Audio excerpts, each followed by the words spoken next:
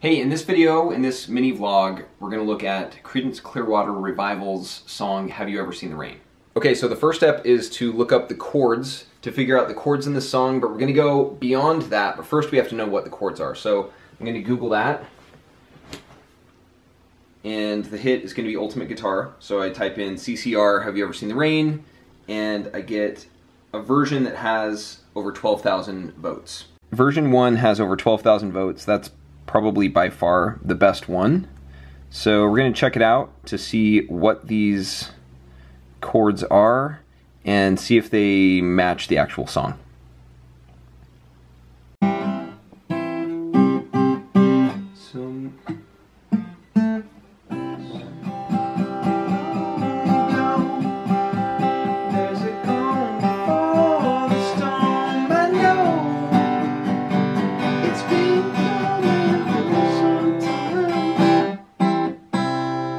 Okay, so it sounds like it's right. 12,000 people can't be wrong.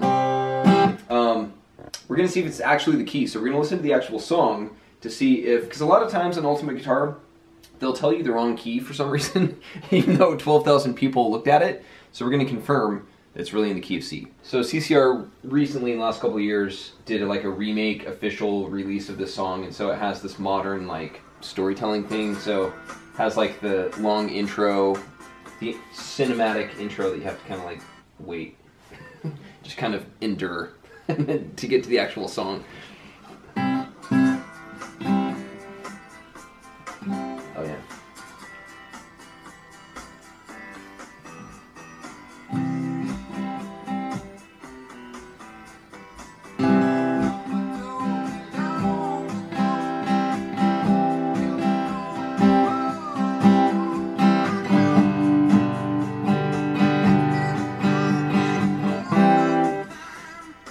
Okay, it's in the key of C, so now let's really just look at all of the chords that are listed to make sure that the chord progression on the website is correct, and then we're going to go into why we're using these chords, but let's figure out the chords first.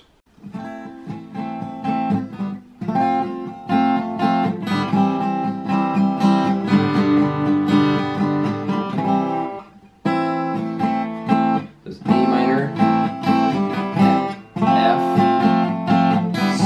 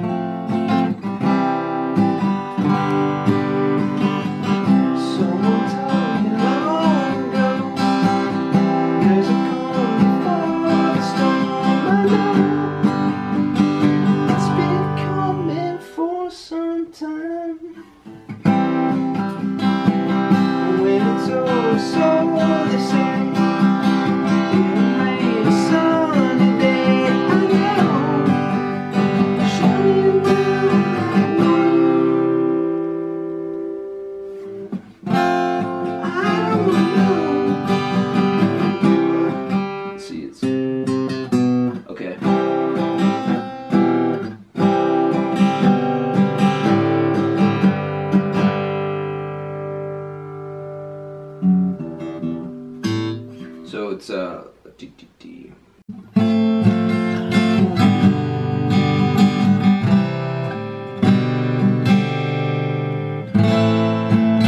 Oh, there we go.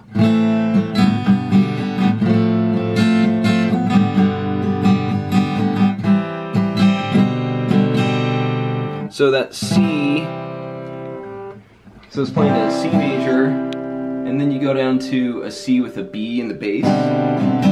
So it's just a C and then drop down to that B, and then A. So you could hit that A minor with a G in the bottom, or just go up to a G.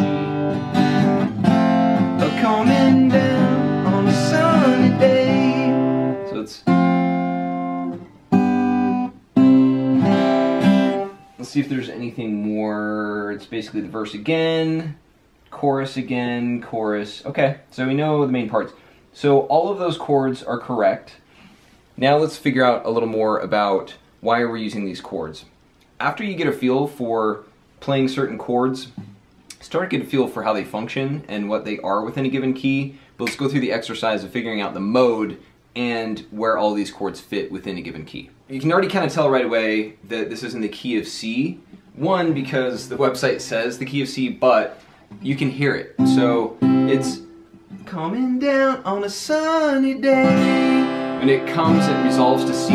You could say, coming down on a sunny day. Like that's not right. It has to be day.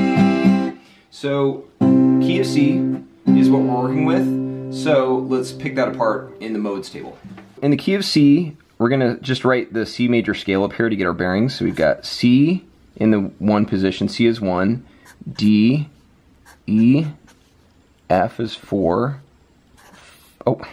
G, fortunately G kind of looks like a 5, and then G, A, B, and then C again. So let's write down the chords in this song. We've got C major, and then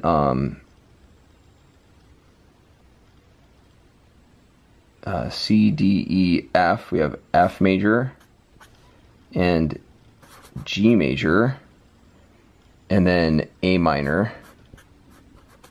And that's pretty much what it is.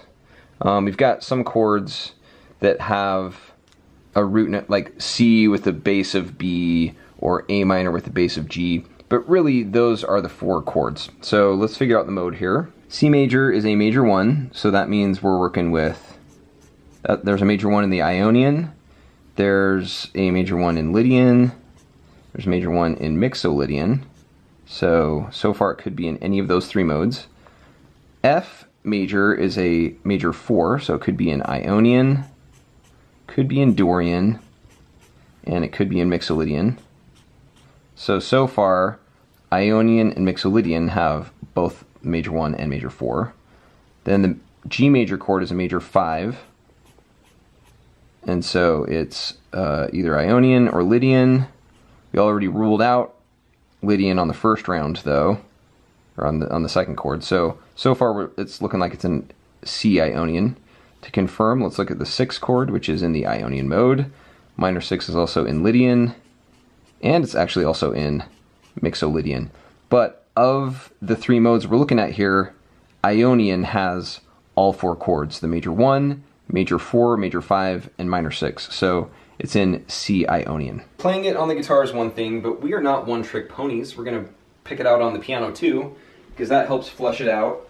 And then you can either play both instruments, which is super easy to do once you learn the chords, or you can play along with friends. So let's pick it out here. So we've got...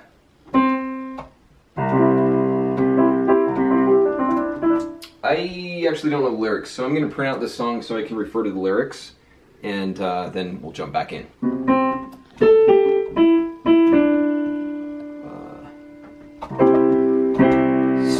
Someone told me long ago, there's a calm before the storm. I know it's been coming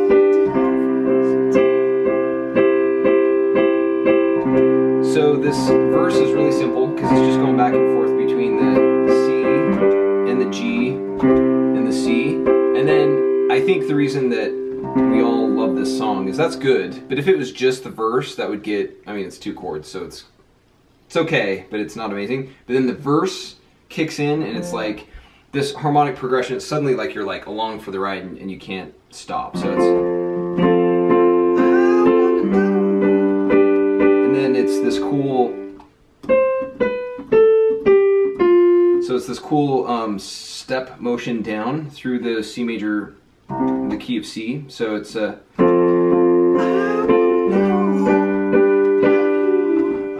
see.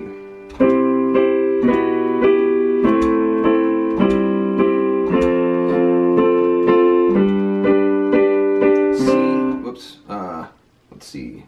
C with the B and the bass, A minor with the G and the bass, and then back to C.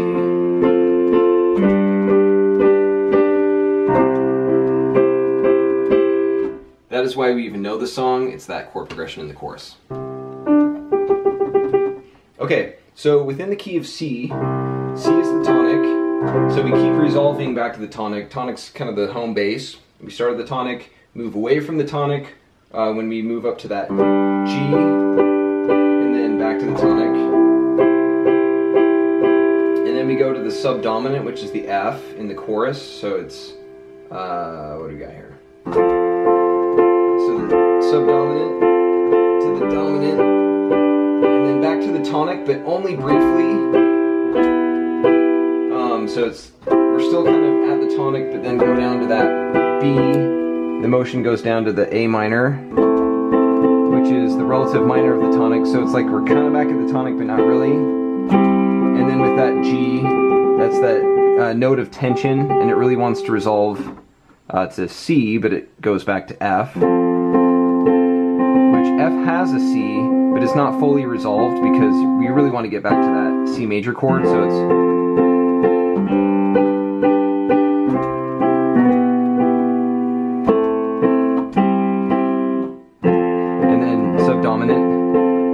dominant, and then, oh, thank you CCR for bringing us back to that C major chord. It's a beautiful chord progression, pretty simple to play once you get a feel for it, though why are we moving between these chords? Kind of got at it a little bit a moment ago, but now we're going to diagram it out and really see what this chord progression looks like within harmonic space. After some nerding out, I've diagrammed out how these chord progressions flow through harmonic space, and there's basically three chord progressions. You've got the intro, the verse, and the chorus. In the intro, and it's all within the key of C, C Ionian. So you go from the relative minor, the minor 6, A minor, to F, down to C, up to G again, and then back to C. That's the intro. Verse is super simple. It's just back and forth between the C, the tonic, to its dominant, the major 5, G major, back to C, and then the chorus flows through the subdominant F to G, C, A minor, F, G, C. And so this nice smooth loop is why that progression sounds so good. So I'm going to do a song insight on this. This is the mini vlog of Have You Ever Seen the Rain by CCR. So definitely check out the song insight where I'm going to go into some more detail about what makes the song tick. But as far as this mini vlog goes, that's it, and I'll see you in the next one.